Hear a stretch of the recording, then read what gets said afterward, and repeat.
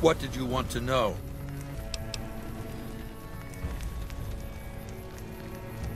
I used Imperial Rome as the model for my legion precisely because it was so foreign, so alien. I'd seen what had become of the NCR's attempts to emulate the culture of pre-war America, the infighting, the corruption. Rome was a highly militarized autocracy that effectively integrated the foreign cultures it conquered. It dedicated its citizens to something higher than themselves, to the idea of Rome itself.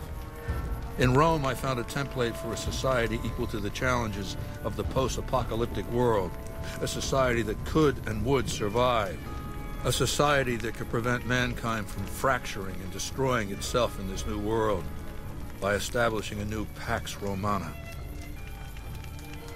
It means a nationalist, imperialist, totalitarian, homogeneous culture that obliterates the identity of every group it conquers.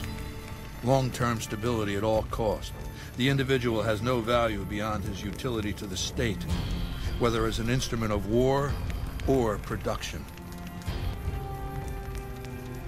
No, I'll destroy it because it's inevitable that it be destroyed.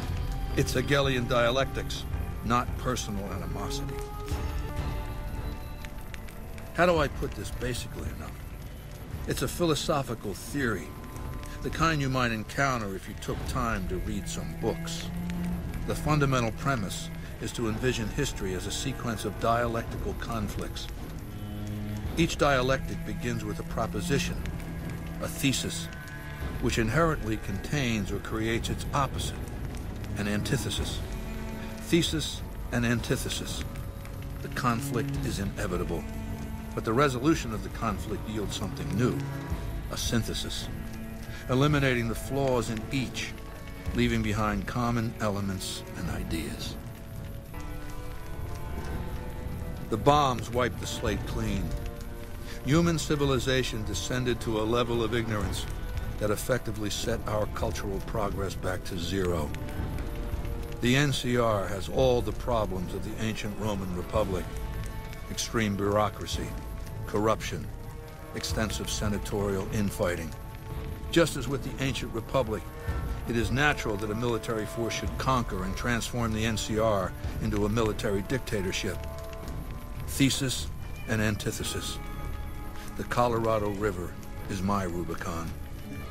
The NCR Council will be eradicated, but the new synthesis will change the Legion as well, from a basically nomadic army to a standing military force that protects its citizens and the power of its dictator. What else did you want to know? Do you want my opinion as a former citizen or future conqueror? Actually, my opinion's the same either way. As a young man, I was taught to venerate President Tandy of Shady Sands, the founding mother of the new California Republic.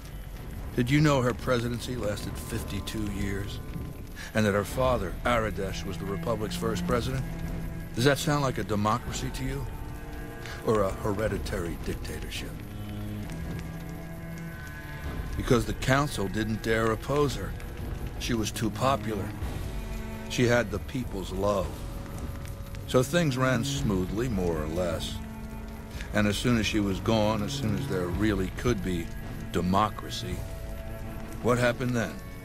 Ever since losing its queen, the NCR has been weaker, more diffuse. Democracy has been its weakness, not its strength. Greed runs rampant. The government is corrupt, accepting bribes from Brahmin barons and landowners to the detriment of citizens.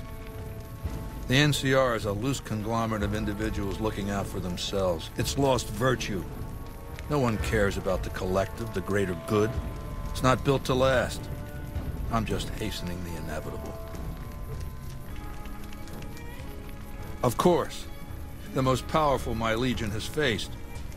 Also the first to which I am ideologically opposed.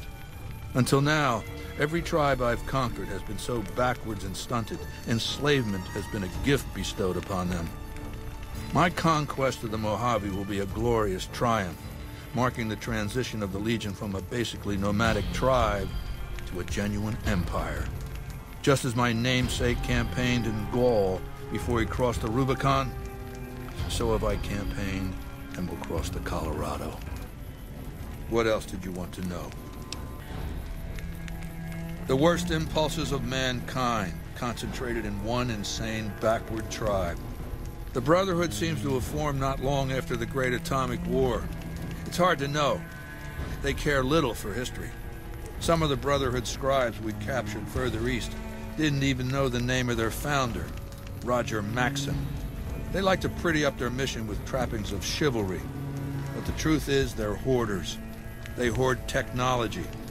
It's been 200 years, and they still have the mentality of scavengers. They say they're preserving these technologies, but for what? They have no vision. They offer no future. They're a dead end. You don't think very far ahead, do you? Sure, their hatred of the NCR would seem to qualify them for use as proxies. But then, what do you do with them?